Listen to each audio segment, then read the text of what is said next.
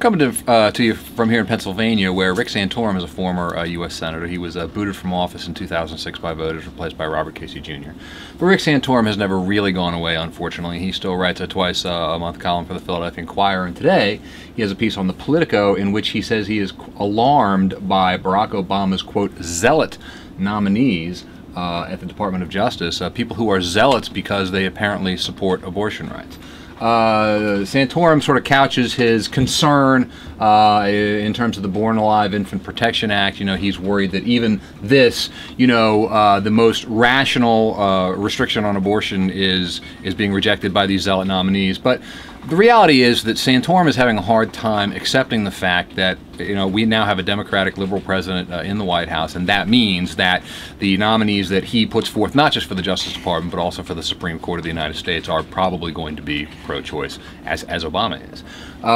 This is an attempt by Santorum and those on the right to, skew the debate and, further, their own ideas, their own cause, which they had a chance to do, under the Bush presidency.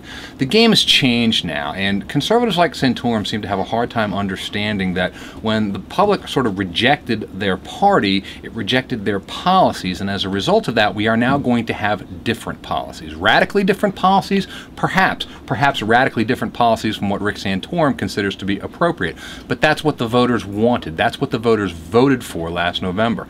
And, it's ridiculous to sort of see the fact that they voted for a President Barack Obama and didn't think they were going to get pro-choice nominees for the Justice Department as well as the Supreme Court. This is what the American public voted for. Rick Santorum is trying to make the claim in this article that this isn't what the American public voted for. I think he misreads the result of last fall's election.